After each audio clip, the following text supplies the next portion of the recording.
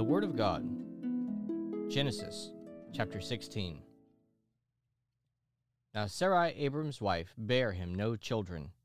She had a handmaiden, an Egyptian, whose name was Hagar. And Sarai said unto Abram, Behold now, the Lord hath restrained me from bearing. I pray thee, go in unto my maid. It may be that I may obtain children by her. And Abram hearkened to the voice of Sarai. And Sarai, Abram's wife, took Hagar her maid the Egyptian, after Abram had dwelt 10 years in the land of Canaan, and gave her to her husband Abram to be his wife. And he went in unto Hagar, and she conceived. And when she saw that she had conceived, her mistress was despised in her eyes.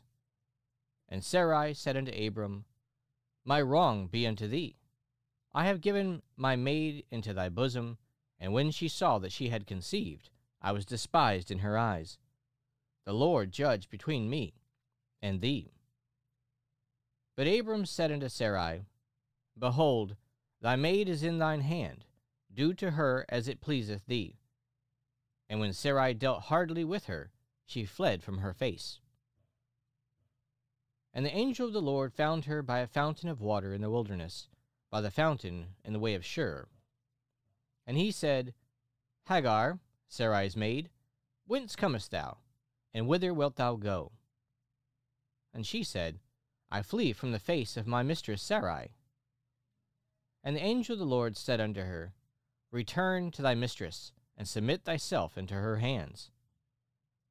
And the angel of the Lord said unto her, I will multiply thy seed exceedingly, that it shall not be numbered for multitude. And the angel of the Lord said unto her, Behold, thou art with child, and shalt bear a son, and shalt call his name Ishmael, because the Lord hath heard thy affliction. And he will be a wild man, his hand will be against every man, and every man's hand against him, and he shall dwell in the presence of all of his brethren. And she called the name of the Lord that spake unto her, Thou God seest me. For she said, Have I also here looked after him that seeth me?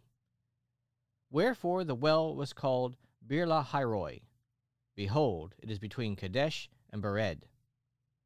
And Hagar bare Abram a son, and Abram called his son's name, which Hagar bare, Ishmael.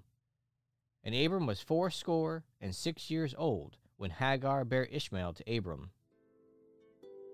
The Word of God. Genesis chapter 16.